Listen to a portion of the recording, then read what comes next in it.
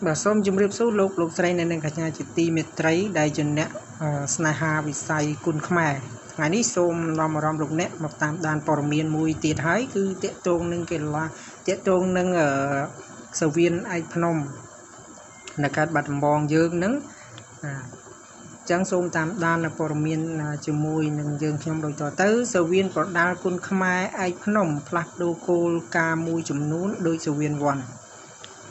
song viên pro đa cùn khmer ai phnom rư hào thả ai phnom cùn khmer arena bàn plak đô buôn chbap rư cô ca mùi chùm nún ở đối tên nâng sở viên cầm rất an trạ chiết one championship để plak pi pram tức màu của cô trâm bay tức cha pi ngày ti sam sắp khai mũi thụ na khang mục tỏ từ ní chỉ ca bằng hai bội đăng robot lục mà ta Andre nẹ cột cồn tu tư nơi sự viên khang lơ bằng top pi đầm na caประกวดและคณะជាតិនិងអន្តរជាតិអរិយពេលជាង4ខែមកនេះ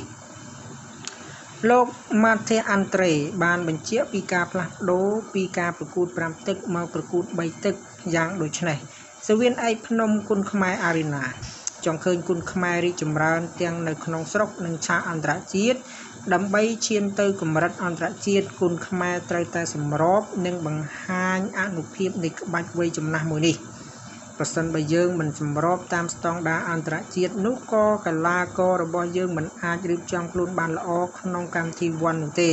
ព្រោះកម្រិតរបស់យើងនៅក្រោយគេឆ្ងាយអ្នកគ្រប់គ្រងទូទៅរូបនេះបានរៀបរាប់ថាលោកបានអញ្ជើញមន្ត្រីមកពីសហព័ន្ធកីឡាប្រដាល់គុនខ្មែរដើម្បីពិភាក្សាអំពីការបដូរគោលការណ៍នេះនិងបានចែករំលែកអំពីបទពិសោធន៍ជាច្រើនពីគ្នាទៅវិញទៅមកកាលពីថ្ងៃទី1និងទី2ខែមិថុនាកន្លងទៅនេះក្នុងនោះគេគាត់សម្គាល់ឃើញថាអាជ្ញាកណ្ដាលនិងចៅក្រមទទួលបានចំណេះដឹងនិងសម្ដែងភាពរីករាយក្នុងកិច្ចពិភាក្សានោះជាមួយគ្នានោះកិច្ចពិភាក្សានោះក៏ជជែកអំពីគម្រោងត្រូវចាប់ផ្ដើមកម្មវិធីគុនខ្មែរអល់ត្រាផងដែរការបដូរពី5ទឹកទៅ3ទឹកគឺជាជំហានដំបូងដើម្បីឈ្មោះទៅកម្មវិធីគុនខ្មែរអល់ត្រាទៀតផងអ្នកគ្រប់គ្រងដែលជាអតីតការីនិពន្ធព័ត៌មាននៅកីឡា One Championship បានសង្កត់ធ្ងន់ថាការប្រកួត5ទឹកគឺបញ្ចប់ទៅយឺតវាមិនមែនងាយស្រួលទេព្រោះប្រើពេលដល់15នាទីខ្ញុំយល់ឃើញបែបនេះប៉ុន្តែបើសិនវ័យត្រឹម3ទឹកគឺមានកម្លាំងពេញតែម្ដងនិងការទស្សនាក៏រំភើបទៅតាមនឹងយើងចង់ឲ្យការទស្សនាគុនខ្មែរគឺរំភើបញាប់ញ័រនិងទាក់ទាញអ្នកគាំទ្រមកទស្សនាច្រើននៅសវៀនរបស់យើងពេលមានការគ្រប់គ្រងកាន់តែច្រើនយើងរឹតតែមានកីឡាករល្អៗមកកាន់តែច្រើនដែរនេះហើយជំហានដែលត្រូវដើរអ្នកគ្រប់គ្រងសញ្ជាតិឈីលីជឿជាក់យ៉ាងដូចនេះខ្ញុំរៀបចំឲ្យគុនខ្មែរល្អប្រសើរលើហេតុផលជាច្រើនដូចជាសប្បាយនឹងការទស្សនាសម្រាប់អ្នកគ្រប់គ្រងកីឡាករវ័យកាន់តែខ្លាំងជាងមុននិងកីឡាកររបស់យើងប្រកួតបានល្អនៅសវៀន One Championship និងសវៀនអន្តរជាតិនានាលោកដឹងដែរថាតាមពិតមនុស្សមួយចំនួនមិនត្រូវការផ្លាស់ប្ដូរទេនិងមិនបានតម្រូវចិត្តឲ្យត្រូវគ្រប់គ្នាដែរប៉ុន្តែនេះជាអ្វីដែលគុនខ្មែរត្រូវដើរទៅលើឆាកអន្តរជាតិយ៉ាងណាក៏ដោយលោករំពឹងយ៉ាងមុតមមថាកម្ពុជានឹងគ្រប់គ្រងគំនិតនេះនិងរួមចំណែកដើម្បីគុនខ្មែរទៅឆាកអន្តរជាតិបានល្អជាងមុនក៏ដូចជាបង្ហាញវប្បធម៌របស់ខ្មែរទៅកាន់ពិភពលោកផងដែរ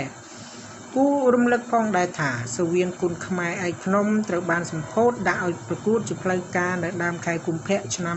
2019នេះជាការរួមចំណែកមួយដើម្បីលើកកម្ពស់ក្បាច់គុនខ្មែរមិនត្រឹមតែនៅខេត្តបាត់ដំបងប៉ុន្តែ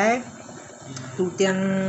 ប្រទេសក្នុងការប្រួយដើមនេះក្នុងនោះកីឡាករនិងក្លឹបប្រដាល់នៅខេត្តបាត់ដំបងក៏កំពុងសស្រាក់សស្រាំកាន់តែអភិវឌ្ឍឈានទៅមុខហើយដំណើរ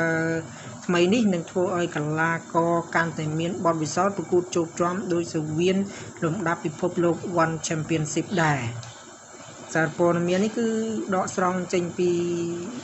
គេហទំព័រកីឡា Daily បាទអញ្ចឹងព័ត៌មាននេះសូមបញ្ចប់ត្រឹមតែប៉ុណ្ណេះហើយ